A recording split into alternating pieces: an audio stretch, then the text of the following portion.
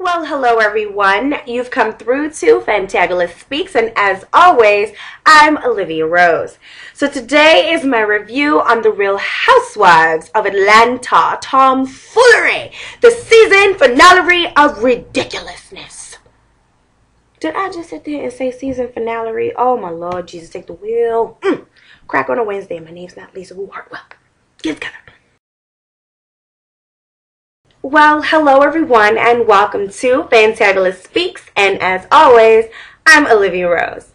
So today we are here to talk about the tomfoolery that is the Real Housewives of Atlanta season finale. Yes, darlings. So first, let's get into what everyone wants to talk about. That is Nene versus Kim. Blow up! So, here is my reenactment first before I get into my role. So, here's my reenactment of what I think that happened between Nene and Kim. Now, first, here is Nene. Tardy for the party is my song. It is my song. It is not. Oh, no, you did not. I know you will not. Now, here's Kim. Nene, shut up. And that's what I really think actually happens, actually. I mean, it seems plausible, doesn't it? I think so. So, now let's move on. Kenzie and Nene. What was that fight about again? You owe me an apology. Oh my goodness, y'all. I was about to laugh. I loved it when Kenny was like, good thing they don't pay Nene to think. But aren't y'all also glad? Wait, hilarious point. Are we not all glad that Kenzie was like, what the fuck you gonna do? When Kim was sitting there talking about something, I'll take my shoe and I'll beat her. Bitch, please. But I'm very glad that they did talk about Nene's cockeye. I thought I was the only one, and I thought that maybe it was because, you know, sometimes when your hair gets in your face, you know, it makes you look a certain way. But y'all ever notice that Nene eyes like this? Poor little Sheree. Just in case you missed it, let me run you through it. Oh my God. If it were not for Dwight, that show would look like Poo Poo Kachoo. You know it. I know it too. So, yeah. I'm also having a problem with the fact that why was there fur pieces? And why was the line like representing... Actually, what the hell was the line representing? I didn't understand. You had a corset, you had a jewel dress, you had a see-through top, you had a what? No. Did you not notice that everything was just like weird? And then also, when is there a fashion show when all the pieces are not the pieces? I wonder how that goes. Like when all the pieces are not your pieces, like how does that rock out? Because I was confused. Talk about production. It was production. It was overproduction. But when you underproducing the quality of the line, well, goddamn. Oh, goddamn. Obviously, you know, he had to do something. You gave him a secretary blouse. Now y'all saw what I was talking about? Ann Taylor meets hooker store? Hello? Exercise videos? Exercise videos. Fashion line. Exercise videos. Fashion line. When the hell did those two meet? Who is her business manager? I think I'm starting to understand where Sheree is getting her fashion sense from. Have you seen Lawrence? What the hell is going on with that look? What was this feather thing? How many times do we have to see Lawrence looking a hot mess? All my gay men need to stand up and smack him the hell down because he looked ridiculous. Did I not think that he was Diana Ross caught in the 70s on a bad hair day? No, ma'am. No, ma'am. That is bad. Wrong. Oh, I almost threw up in my mouth a little bit.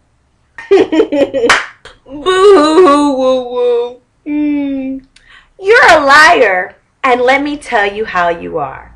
It's so very cute that Ed wanted to get on, you know, camera and not sit there and be like, yo, honey, we broke. And he was like, we got to do some restructuring. Basically, we broke.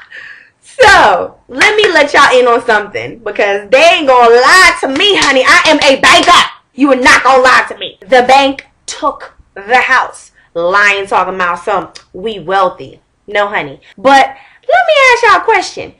Are they that broke that homegirl couldn't come to a better decision on the outfit? That shit looked like it was aluminum foil made by Reynolds. Like, I mean, the choker thing would have been cute. Like, the whole thing would have been cute if the texture or the fabric didn't look like tinfoil. Like, it looked like she said, Ed, hold me down. And then, you know, he wrapped the big damn tinfoil all around her body and stuff. Like, it was very weird to me. I mean, I know you got to downsize, boo-boo, but you can't afford, like, you know, a dress. No? So all the Kim haters. Now, I'm not saying Kim is my girl. Candy is my girl. You know, I'm all team Candy. But I'm going to tell y'all this. My girl is pimping the game, and you can't hate on her, because so far she is the only one who I have not seen publicly downgrade. My girl is spending $12,000 a month on some damn wigs. Hallelujah. Don't hate the player, Nene. Hate the game. Ain't nobody told you to marry that old ass man. Now, I love me some Greg, but let's keep it real, boo-boo. You even said it in a sister-to-sister interview that if Greg didn't have any money, you weren't too sure if you were going to be with him. Hallelujah. Is it me? Or is all of a sudden this year, you know, Sheree's trying to be relatable by acting hood? Who gon' check me, boo? I'm a lot classier than Nene. Who gon' check me, boo? What the fuck is she doing? I don't understand. Like, do you have to do, like, man tan to be relatable? Does she think that, okay, because people, you know, took to Nene last season and she thought Nene was hood? She's trying to be, she went from stuffy and stuck up and nasty to, who gon' check me, boo? We don't believe you, boo-boo. Sit down. And with the ham sandwich, does Sheree spend time with her kids? I mean, a housewife, ain't you supposed to be around your kids sometimes? How is it that you never see her around her kids?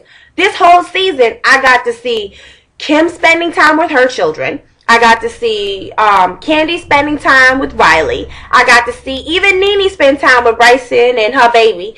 And all you see Sheree doing is having her kids either move themselves in the house, or she's turning them back. They bet her backs on them, talking about some, bye y'all, I'm going to my independence party. Like, is she serious?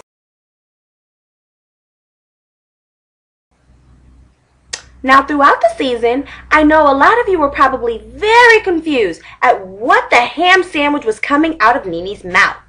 And so I've created what I like to call Nene-isms. So let's walk through them. First, we have athlete. Athlete is a pro sportsman who makes money from the sport. Athlete. Next, we have Laya. Laya means Kim. Next, we have keeping it real, honey. And keeping it real is whatever Nene says it is. And last is gold digger. And gold digger is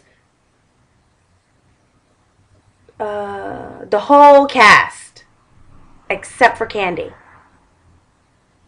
Yeah.